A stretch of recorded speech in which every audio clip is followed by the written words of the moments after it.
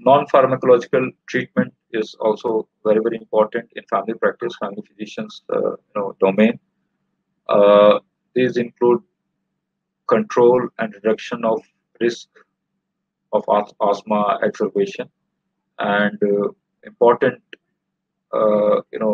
interventions that we can do is work on smoking cessation. Smoking cessation is again a broad clinical practice entity. We are not often taught how to help patients with smoking cessation. It is a clinical skill. It has a basket of medicines, other intervention, uh, psychological counseling, therapies, which family physicians can do. But often we are not taught about it. We simply tell patients that please don't smoke, stop smoking, but that does not work. We have to give them a proper, structured smoking cessation program or solution, so that they can be out of this habit of smoke dependence or tobacco dependence. Vaccination for commonly occurring things like pneumococcal infection or influenza infection, especially those who are vulnerable, elderly, immunocompromised. And for weight reduction is again a domain of family physician in community, because obesity, bariatric surgery is all being talked in hospital. But in family physicians level, we can give diet advice, physical activity advice, and motivation to reduce weight, because we have more time to talk to the patients. And for weight reduction, again, there is not much solution available to patients, and mostly they depend on non-medical facilities, such as they may join aerobic classes, Zumba dancing, or they may by themselves self practice of yoga or simple exercises they may do. But many times they are not being given any structured physical activity program which are available, which is possible for family physicians to learn and give. So all this smoking cessation, routine adult vaccination, and weight reduction, weight loss management has to be given by the family physician in community, and these are all part of the non-pharmacological management of asthma. So you see, it is a broad, entity. Asthma is not just writing medicines or giving injections or advising on inhalers. It is also about whole program of smoking cessation, vaccination, and weight loss management.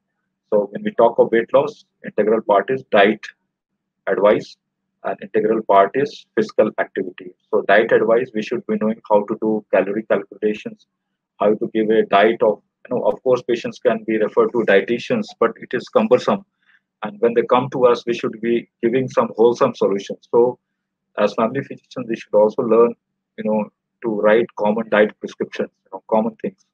You know, it's a simple things, but we do not know, how much calorie egg contains, how much calorie a chapati controls, how much calorie one katori of dal contains, how to make, calorie replacements.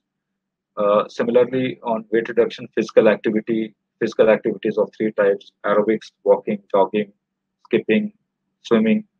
Then there are, balance, like stretching, uh, and this type of exercise. And then there are strength build up or muscle build up exercises like dumbbells, push ups, and weightlifting. So for every type, age group, of contextual, you have to give a exercise prescription. And writing an exercise prescription, we should learn as family physicians, and this is useful not just in context of this asthma, but also in terms of other lifestyle modifications or lifestyle diseases like diabetes, hypertension, which may come to us. And if you provide these all solutions wholesome in your own practice, then only you are a true family physician.